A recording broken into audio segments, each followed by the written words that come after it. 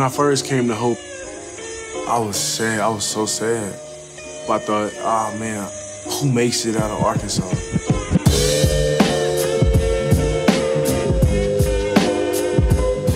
Sosa moved here in his 9th grade year, and he'd been in some situations where he grew up where some of the crowd was rough.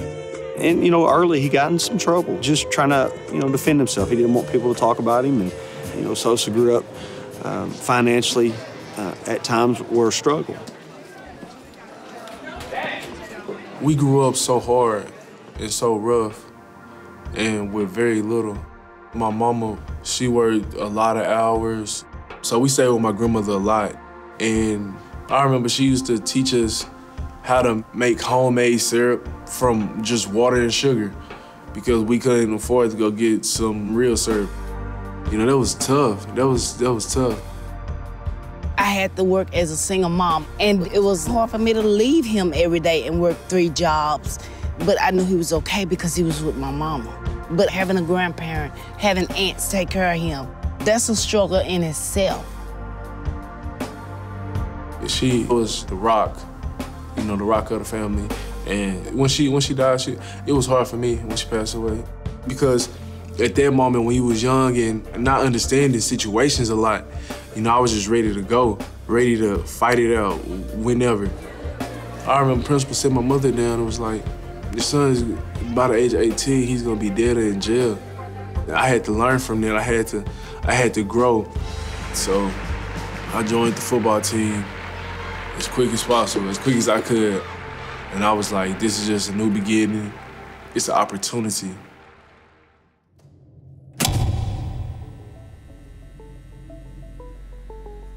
Sosa came to me and he told me that he wanted to play football. And he had a great frame. He was a good-looking kid, but you could tell he hadn't been in the weight room. So we started taking protein and we started hitting the weights real hard, and he fell in love.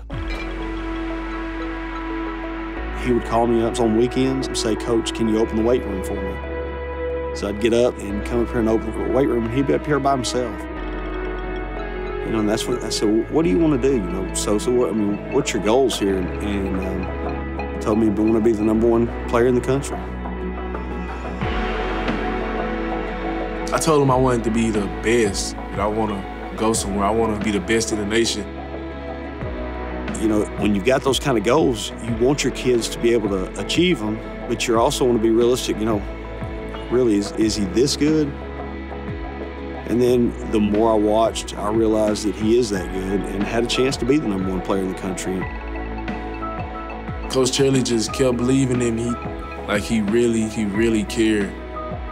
That's love, That's real love. That's something I'll never forget. Once he finally decided to trust his coaching staff and his players, he became a different person. And you knew right then that something special was about to happen.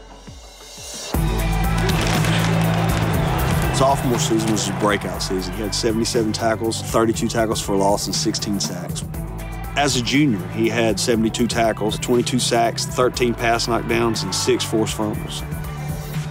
And then his senior season, we decided to play him offensively, and he's carried for over 160 yards this year. He's got 8 rushing touchdowns, and he's continued those defensive statistics as good, if not better, than his sophomore and junior year.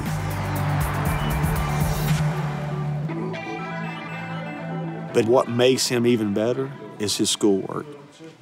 He's got a 3.8 grade point average. He's number 9 in his class. He's going to graduate early in December.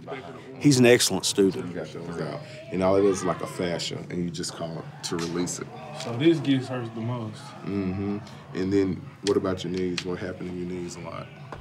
Tear ACL. Tear ACL, and that's the most common injury, right? And why is that? Because his determination to succeed off the field, I think, surpasses his determination to succeed on the field. And to see that quality in someone as a student is unparalleled.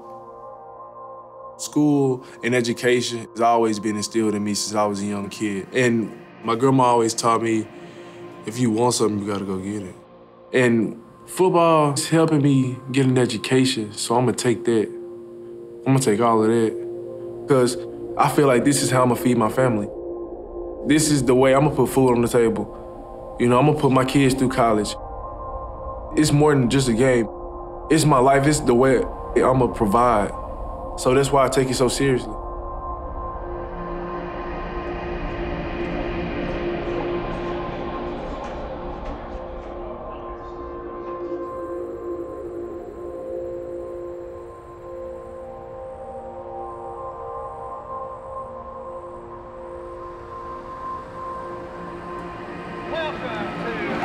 Stadium and Bank of the Ozarks Field, home of the Hope High Buckeyes! It's 5A first-round playoff time at Hammond Stadium. Tonight's game features the Wiseville Chickasaws versus the Homer Bobcats. All right, here we go. Picked up on about the 25. Man running up the sideline and crosses the 40, and then maybe pushed out of bounds on about the 25, I believe. Wow. Come on, Bobcats. Got to have a stop. Two wideouts out, one to each side. Hand off to number 30. He goes up the middle. Sosa put a hand on him, but here he goes. Oh, man. Oh, man. And the Chickasaws already have 2 touchdowns, 2 extra points on the board. We always talk to him about continuing to play, keep fighting, continue to just duke it out with them, and good things will happen. Man, time is flying. Bobcats need to put points on the board, and Blyville's knocking on the door. They're in I formation. Quarterback backs up, throwing in the middle, intercepted by Agim. Here we go, Sosa. Take it off. Here we go. Number 33, Sosa Agim, intercepting the ball. Now, momentum has switched to the Bobcats for sure. Yeah, that's a hope. Bobcat touchdown. I think in anything in life, when things start happening good for you, you feel like you've got that confidence that you can do anything. And I think that's what's happened with him now. This was the moment. This was the time that you needed to find every bit of gumption you had. You better be able to say that you left everything on the field. You look for moments when these star players really shine. Here we see Sosa out here at wide receiver, number 33. With a defender on him, and Sosa goes up the middle. And let's see, and that is a hope. Bobcat touchdown! And we've seen the turn of events now tied ball game. We're able to see something amazing. We've got 21-21. It's anybody's game. The great thing about football is that it just resembles life so much. You get knocked down in life, but if you always get back up, you're going to have a chance to do great things. Life is not going to wait on nobody. You got to take advantage of every moment. And I feel like I've given every single ounce that I have to this. He proved a lot of people wrong. He ended up #1 player in Arkansas and the highest rated defensive player to ever come out of Arkansas. He realized that I can go play at Division I SEC football, and he's going to.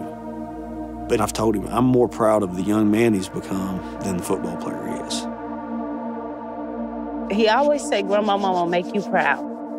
He's doing it because she's proud. Trust me, she is.